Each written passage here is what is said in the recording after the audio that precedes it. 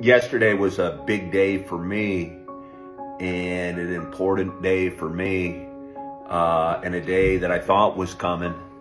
But honestly, it was a day I hope wasn't going to come. I was hoping,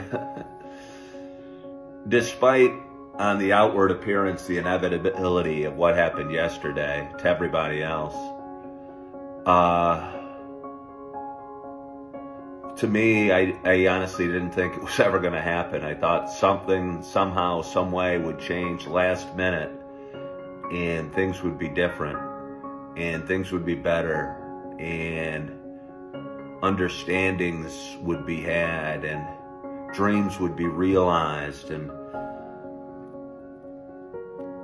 yeah, but none of that happened. None of that happened. So I wake this morning disappointed that none of that happened, yet smacked with reality that sometimes life isn't a dream or a fairy tale story or a good book. That sometimes reality's gonna slap you in the face and say, hey, you know, I don't know, maybe you've been misreading the tea leaves or something like that, misjudging some things or what have you. Let's have a little more coffee.